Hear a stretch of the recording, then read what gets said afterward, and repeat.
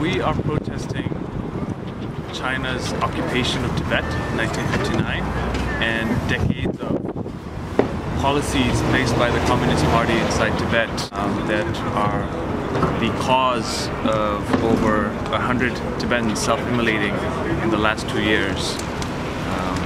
Tibetans who are using immolation as a form of protest to tell the rest of the world about the situation inside Tibet regarding the lack of human rights, the lack of religious freedom, things like nomads being resettled into ghetto-style permanent housing, a lot of issues.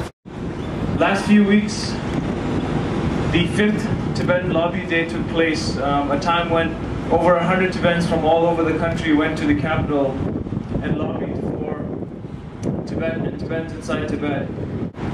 We urged our representatives to ask Secretary Kerry to make resolving the Tibet crisis a priority issue during his first visit to China. This letter shows that collective efforts are producing results. Now we need to go one step further by getting our senators to sign this letter that shows U.S. government support for Tibet.